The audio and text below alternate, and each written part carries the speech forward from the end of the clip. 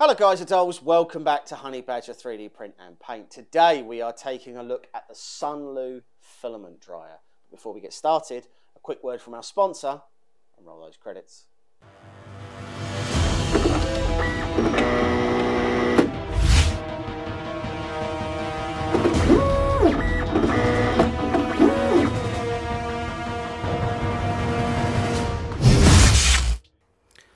PCBWay are proud sponsors of the channel. They offer industry-leading 3D printing services covering all types of materials and processes. They also offer industry-leading online CNC machine services from milling, machining, and turning in all the materials you could possibly need. They also offer a fully online prototyping PCB service. Everything from assembly through to design, you can do it all online with an easy system to use for quality. So for all of your needs, check out PCBWay in the link in the video description. Okay, so full disclosure. Sunlu are now an active sponsor of the channel. They are sending us resin and filament, and they also sent us this machine. So we are clear. Cannot buy a good review on this channel. So the thoughts and opinions expressed in this are our own. Sunlu do not have any editorial rights. But full disclosure, we do get to keep this machine when we are done. With that out of the way, Sunlu's filament dryer uses 3 fans and a heating element to create a consistent temperature inside of this chamber to try and dehumidify and try to dry out your filament and keep it dry.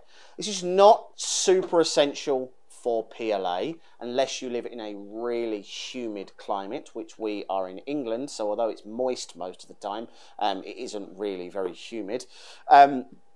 However, there are filaments that absolutely are what's called hygroscopic, which means it draws moisture out of the air. So PVA is a prime example, carbon fibre is another.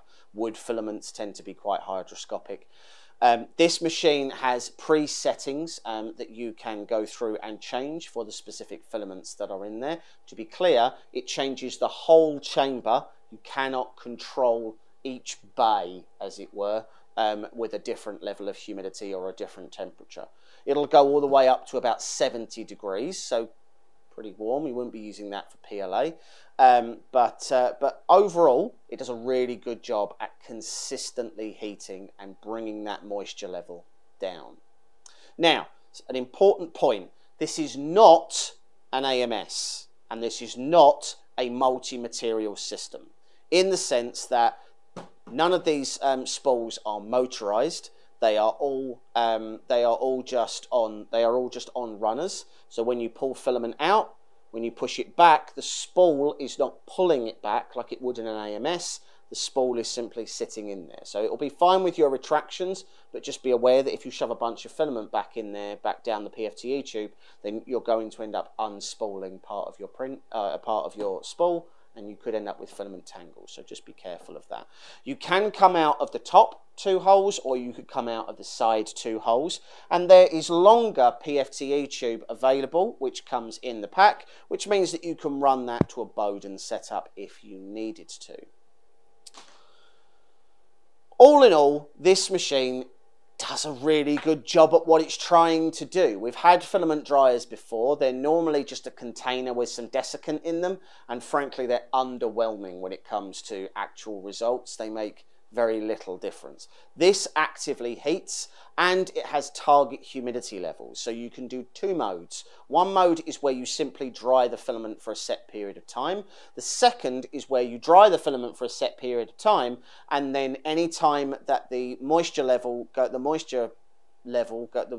relative moisture goes over 50%, it'll kick back in and bring that all the way back down. You can set it as low as 30% humidity, but it will actually try and get the filament all the way, or the chamber all the way down to about 25. That's when it starts to shut off automatically. So it's much more efficient than just running one all the time. All in all, it's a pretty powerful unit. It's £129, and with that you get 2 spools of filament for free.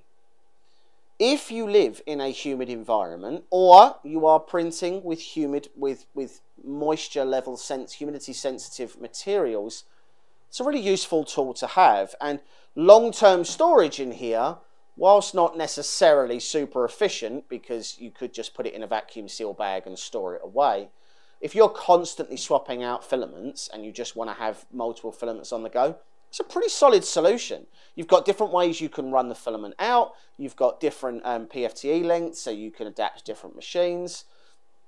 It's not hideous looking, and it's very easy to change filament. So you literally just do this catch, up it comes, you take your filament spool out, it will go through these PFTE tubes here, and you just pocket out the top, and then you pull that out and go over to wherever your printer is. Again, remember, this is not an AMS, so this does not talk to your printer in any way, shape or form. This is a secondary piece of equipment that you run side by side with your regular printer. Does it do the job that it says on the tin? It absolutely does. You can see already, as we've been on this video, that it has started to bring down the humidity in this box. It's doing a pretty good job, if I'm honest. Like, it's not loud. There is a fan noise that's currently going, but it's not super oppressive. There's 330 watt 3 cooler fans for the heater, so it's got a decent amount of power. It'll go all the way up to about 70 degrees as a chamber heater. Now, obviously, you wouldn't be doing that for PLA, but if you've got other materials, ABS, PETG, carbon fibre elements, then it's absolutely valid that you would potentially want to go up to that sort of temperature. It can automatically control that humidity as well by way of shutting stuff off.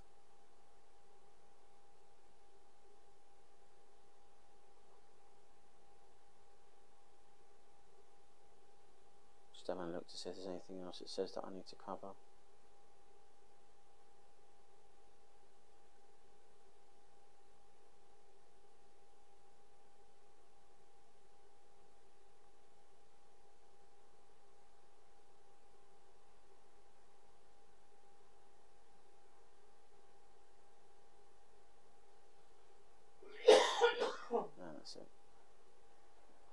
And obviously it will store 4 filaments in it at any one time.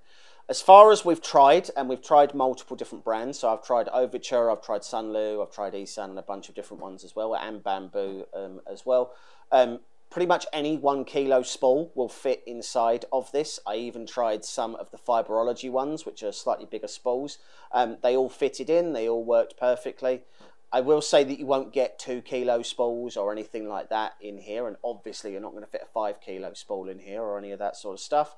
But again, pound for pound, if you have an issue with moisture in your work area and the types of materials you have are moisture sensitive, it's really difficult to find something on the market that's going to do a better job than this. If we're scoring it, it's getting a 9 out of 10. The only reason I'm saying that is because you can change the LEDs on this to go from fast to slow to off. But you can't change the colour. I want to change the colour. I don't know why, but I'd like to. And as well, it does feel like there could have been a way to have made this into an AMS. Because ultimately, if you have an AMS or a multi-material system, this does become a little redundant at that point. If you've got, say, a Bamboo A1 or something like that, those machines, you know, they've already got multi-material systems. They do a pretty good job with just desiccant at controlling moisture as much as they need to, although they don't actively heat and they don't, you know, they don't actually remove moisture. They just store it in the desiccant. But ultimately, if what you need is something to just help you, you know, get rid of some of the humidity because you live in Florida, for example, or just somewhere that's got a really high humidity most of the time, it does exactly what it says on the tin. It's not really much to see other than that. I'll show you a quick look at the UI so that you can see how it works and what it does. So, quick look around the UI. So we have PV here. PV is the current temperature. SV is the target temperature. RH is the relative humidity, and mode 1 and mode 2. So mode 1 will just run the timer. Mode 2 will run the timer, it'll turn off, and then whenever the humidity goes above 50, it'll turn it back on and automatically try to bring it back down. You can press set and you can change the temperature to whatever you want. You can change from Celsius to Fahrenheit. This is how you change the LEDs, so they go stuck, on or off, if that's something you particularly want to change. There are preset settings here for polycarbonate, for PA, for RBS, TPU, PETGs, all of that stuff. So all of those presets are already there. But just to be clear, like if you had, if you had a specific temperature you need to get to, you can just change the SV and it will be fine. And then you can go up to this, and you can change what you want the relative humidity to go to. It goes down as low as 30, but it will auto switch off when it gets down as low as 25. So it will still go a little bit below that as well. This is how you change mode 1 and mode 2. Mode 1, as I said, just time. Mode 2, time will turn off, and then anytime the moisture goes above 50, it will automatically switch back on to keep it there. And then you can just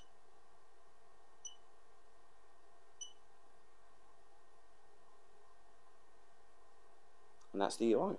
But that's it, guys, right? This is ultimately, it does exactly what it needs to. It works the way that it needs to. There's not a big bulky power supply on the back. There is just a 2-pin connector that goes into the back, and that plugs directly into the mains. So there's no big power supply or anything that hangs off the back.